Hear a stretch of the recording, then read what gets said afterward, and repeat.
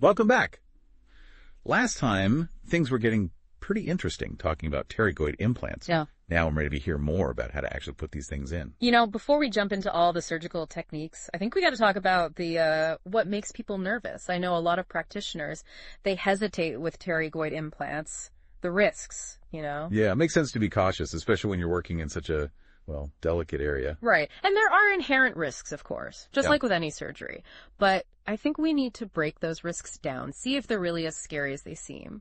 Okay, I'm listening. What are we talking about here? Well, the usual suspects, right? Infection, implant failure, nerve damage. Those are risks with any implant procedure, not just pterygoid. Right, you can't eliminate all risks, but how do we minimize them? Starts with planning, like really meticulous planning, thorough medical and dental history, of course, full clinical exam, and, can't forget this, a really high-quality CBCT scan. Yeah, the CBCT, that's essential for any implant placement, but even more so with pterygoid implants, right? Absolutely. You need that 3D view to assess the bone, how much is there, the quality, determine the implant length, the angle, and see any anatomical variations that could throw a wrench in things. So it's not just knowing the how-to, it's knowing when it's even appropriate. Yeah. And having a really detailed roadmap before you even start. Exactly.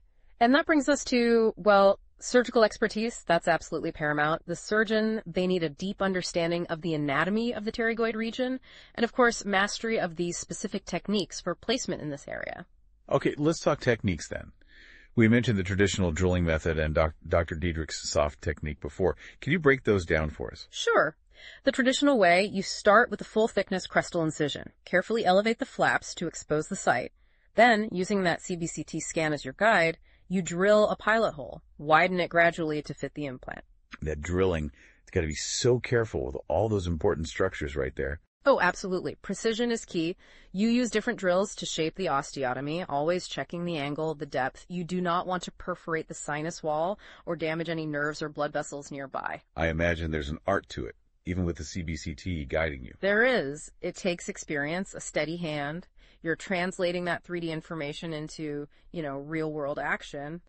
And the bone quality in this region, it can be all over the place. So surgeons often use slower drilling speeds and avoid tapping the implant. Minimize trauma, keep the heat down. So much more delicate than placing an implant in denser bone. You could say that. Now, Dr. Diederich's soft technique, this is a totally different approach. Yeah, remind me how that one works. It's pretty amazing, really. Remember those single-piece pterygoid implants? The conical shape, the compressive threads? Yes, the ones that compress the bone as they go in instead of cutting through it. Exactly. Because of that unique design, Dr. Diederich can actually insert these implants manually. No drilling at all. Wait, no drilling. How's that even possible? It's all in the implant design. That pointed apex, those compressive threads, the surgeon can actually guide the implant into the bone gently using hand pressure. There's a specific protocol for it. So the implant, it makes its own space as it goes. That's it. Bone is condensed around the implant, not removed. Minimally invasive, less trauma, promotes fantastic primary stability. That is incredibly innovative. But is it as effective as the traditional drilling method? Studies have shown that the soft technique, it can get similar success rates to the traditional approach. Plus, you get those added benefits, less invasive, faster healing. All right, I'm impressed. I can see why you're so into this technique. But long term, how do they hold up? Do pterygoid implants really last?